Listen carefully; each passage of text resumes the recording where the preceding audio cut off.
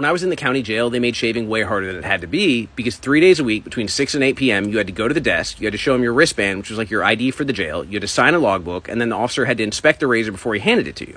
And when you turned it back in, he had to inspect the razor to make sure the blade was there. He had to check the logbook and check your ID to make sure you were actually the one turning in the razor.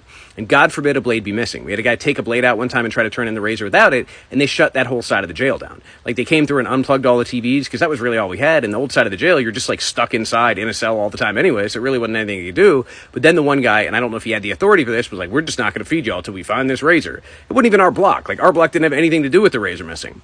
So when I got to prison, I was like, man, how do y'all keep getting all these razor blades? Like, how do you keep getting by? Then I found out they just sell them on commissary, and it's so much easier, and it isn't a problem. Like, if you're indigent, if you haven't had money within 30 days, they'll just give you a single blade razor. Like, they recognize that shaving is, a basic thing, especially since back then you had to shave by policy or you would have gotten a charge.